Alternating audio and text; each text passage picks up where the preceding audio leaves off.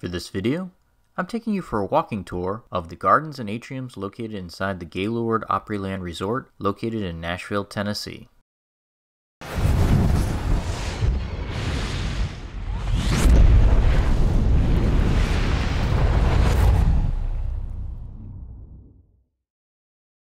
Well, it's a winter wonderland up here in Tennessee.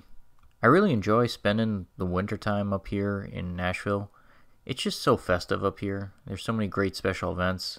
If you're familiar with this channel, you probably noticed by now that I filmed quite a few videos here at the Opryland Resort. I'm really fond of it. I know it's kind of expensive, but this place is just kind of worth the indulgence. You know, some people will probably look at this place and ask me, why am I making such a big deal about a hotel? Honestly, this place is big enough to be a city of its own. The Opryland Resort has 15 different restaurants, 4 bars, and about 25 retail stores. The place is just absolutely beautiful. It's got 3 indoor atriums that cover 9 acres of botanical gardens and waterfalls. I mean, it's just absolutely amazing. You know, I'm a huge fan of theme parks and beautiful resorts and everything, but I've never been to one on this scale. Only the Gaylord resorts have these beautiful indoor atriums that I'm aware of. Nearly every other destination resort that I've been to, you know, they have beautiful botanical gardens, but they don't have the huge indoor version of it. It's almost always outside. You know, my parents are from the Northeast, and my grandparents used to talk about just how beautiful the old Penn Station was in New York City. You know, and it's a shame that they knocked it down. But that's the only other place that I can think of off the top of my head that had these giant glass atriums that just, you know, looked up to the sky. The old Penn Station was a sight to behold, like a wonder of the world. And I really feel like this Opryland Resort is kind of like the modern day reinterpretation of those old grand atriums that they used to build back at the turn of the century. And speaking of those 15 restaurants, my favorite one here is probably the Ravello's Italian restaurant. Although Solario's Mexican restaurant is actually pretty good too. Now, the largest of the 3 atriums here at the Gaylord Opryland is the Delta Atrium. That's the one that has that giant like center dome that you see a lot in my footage, as well as the Delta riverboat ride that kind of rides around on the canal system that's running throughout the hotel.